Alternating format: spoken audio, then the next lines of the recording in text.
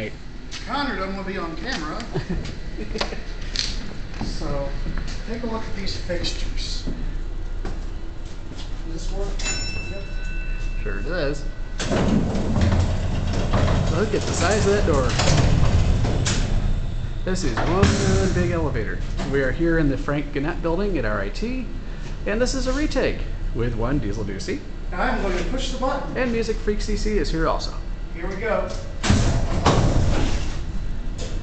I'll step park with that. Yeah. I mean, look at the size of this monster. Wish I had my scanner. It would be funny to hear. There's some people in building 7B. They're building elevators. That would be funny. That's right. I forgot you had the scanner. I like this elevator. There's your escape hatch up there. But look at the size of this monster. 20,000 pound capacity on this thing. I will have to say this is the highest capacity elevator I've ever been in. Same here. There are 4. Now if you want to see the inch function, I'll show you the inch function. Sure, why not? Come up here. Watch the gap. You gotta come up here. I already did it. I'll film me pushing the button. Now watch the gap. Now watch what happens if I take my finger off.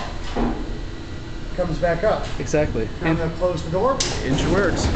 There's buttons. And I'll do another tab view on the way down.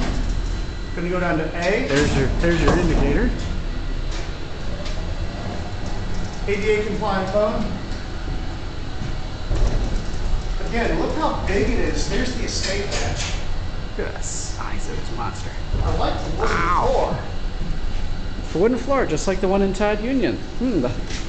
Seems to me we were just at Todd Union. I saw those fixtures on the A-Bell elevator at the Blackburn Science Building. Ah, okay. I was wondering about the fixtures. Who made those?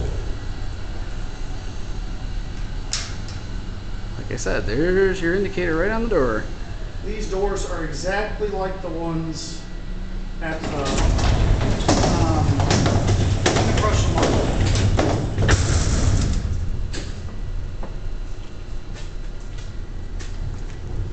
And there's Jimster leaving the elevator. And there's dieselducy.